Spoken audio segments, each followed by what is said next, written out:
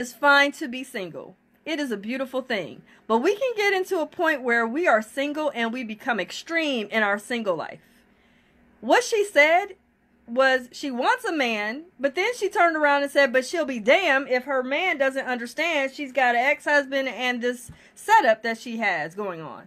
And I'm like, listen, if you are single and you end up having an intimate partner for over the years, that ex-husband event that you got going on is going to eventually start to fade.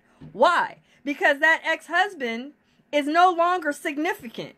His significance that she's placing in her life as far as what she demands that her new man has to accept is unacceptable. Just that simple. Because she's going to now hinder his needs. And he's supposed to be significant, but you got your ex-husband in the place of the significance. You can't do that and then want a man to be in your life.